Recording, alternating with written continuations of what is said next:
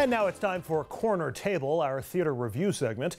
It features legendary critic John Simon and newcomer Justin Brown. Simon wrote for New York Magazine for more than 35 years and has also been featured in the New York Times and the Washington Post, amongst other places. Justin is an actor and director who's just getting started in the whole critic game. Tonight they review Sunset Boulevard, starring Glenn Close. Hey, John. Hi. Hi. So tonight we're talking about Sunset Boulevard with Glenn Close, which is her return to this role after 15 years, about? More than that. More than that, 20 now 20, almost? I think. This is Andrew Lloyd Webber's score. Christopher Hampton, Don Black wrote the book. And it also stars Michael Xavier, who is new. He's British. He's British, yeah. What are your initial thoughts? Well, my initial thoughts are that it's a second-rate musical, but there are certain things about it that are interesting enough to justify attention. Like what? Well, the fact that in the original Broadway production, which the Times thought was over-designed, it is precisely the over-design that was good. It was John Napier's set, which had 2 levels. It could switch up and down. And it was luxury, which is what we really want there. And then the opposite thing, which is the studio, which has no luxury whatsoever, although it can fake it.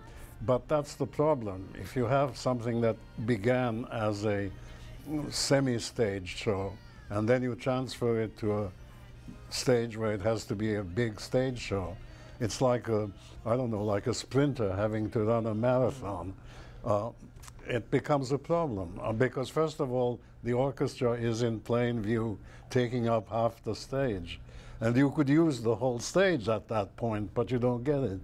And it all looks terribly improvised, with the orchestra there, very full, very complete. And then over here, there's a chair here and a chair there, and a little table here, and that's the set. That looks impoverished, which it isn't supposed to. It's supposed to look rich. And I think that, one, this is Lonnie Price directing, who I think is brilliant. I think he's very, very, very intelligent, and I think he always knows what he's doing. And I think that there's something to be said with this 42-piece orchestra that's playing, because I don't think I've ever heard an Andrew Lloyd Webber score sound so lush as it did tonight.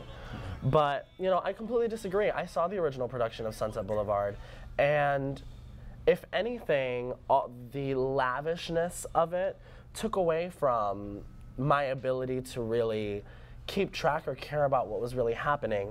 My argument to the simplicity of the set in this production, I would say, is that Lonnie is focusing this story through the eyes of Joe Gillis, as opposed to the eyes of Norma Desmond. I think Trevor Nunn's original production focused a little more on Norma Desmond as this creature and this peculiar and particular person, and wanted to shine a light on that, which is why it was so lavish and it was so over the top, because it was Norma's world. So when we're looking at this production with Lonnie, everything is so simple and impoverished. For me, my problem wasn't so much a lack of lavishness as much as it was pacing was a problem for me in this production. I found myself bored through the first act, wondering when it was going to be over.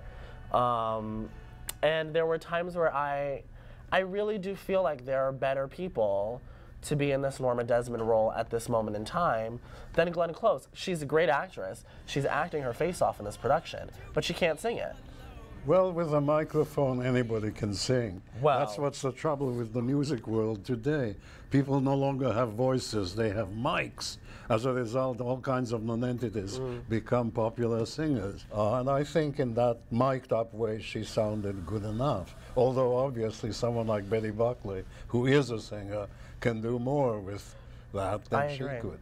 Are we going to keep Glenn Close's mediocre vocals, but genuine acting skill on stage for the entirety of this limited run?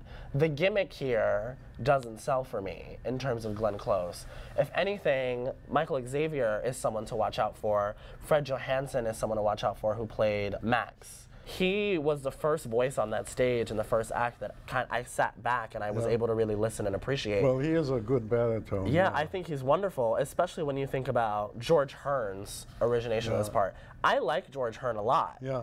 But there's something about the tone of what Fred has to offer in this role and this level of superiority, of strength in this part, I found him very authoritative, and Well, which I think you need. he was a good imitation of Stilheim, Yeah. which is what they wanted, and they got it. From George Hearn, you get something else. Yeah. But anyway, the thing is that there are 2 or 3 good musical songs, numbers, but there's a lot of repetition and more repetition of music.